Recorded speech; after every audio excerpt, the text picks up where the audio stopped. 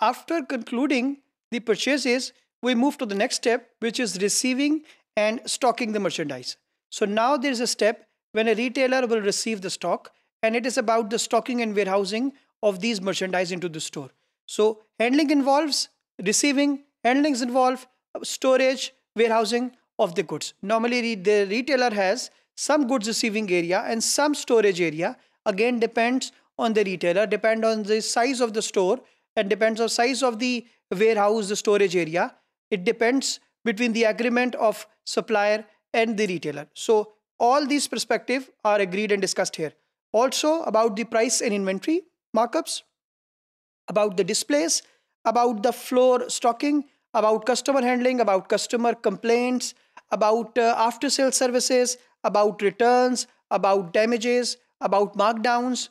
Everything and anything is discussed normally here in this part when you are going to receive the stock. Because if, for example, if it is a non-food product and you are going to receive it, of course the storage of goods will take more space. So the retailer will decide how much products will be kept in the stocking area, how much product will be moved to the sales area, and then of course this will be decided on the basis of the sales flow, the sales of that, the secondary sales of this product to the end consumer. And then after that, what would be the price markups, what would be the prices, what would be the discounts, how would be the customer complaints will be handled. Everything is normally discussed in these steps.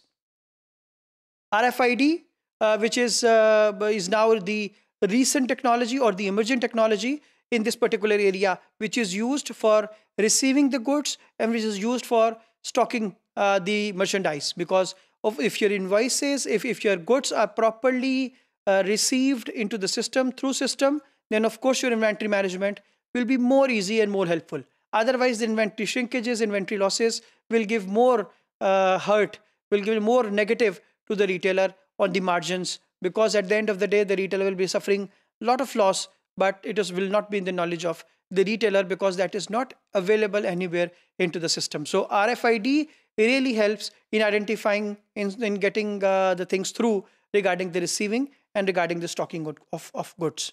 So we have some examples of it. First of all is about the receiving and stocking merchandise at category killer retail store. Normally a category killer we have already discussed.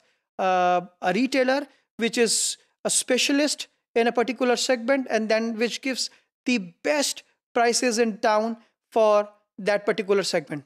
So if it is about the Googles, it is about the glasses of segment. So again, this is a good example where you have received the product and then you have displayed the product, you have stocked the product on the shelf. So in this scenario, you will not find any boxes or any, because the approach of the category killer is that whatsoever they buy, place on the shelf, and then the whole stock moves in. Then is about the example of the Monarch 1130 series labeler. Normally these kind of labelers will really help for two things. Is about the inventory management, is getting the stocks inside the system, and once you sell these products, you can also scare it which the products will go out to your store, and then inventory management in and out can be easily managed and properly managed. So with respect to, if I say clothing department, it is different sizes, different colors, different articles, different SKUs easily can be managed through this series labelers, because these series labelers will really help you, will really enable a retailer to make record, to make stock receiving of every single thing properly and accurately.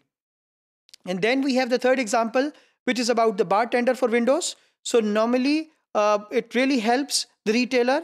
Even such kind of barcodes, they really help retailers in getting the product secure also, getting the products registered also.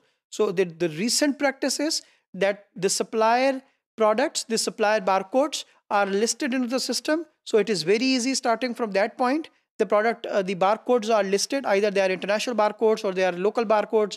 Either they are 8-digit barcode, they are 12-digit barcode, they are 13-digit barcode, they are 14-digit barcode, which are different practices in different countries, different part of the world.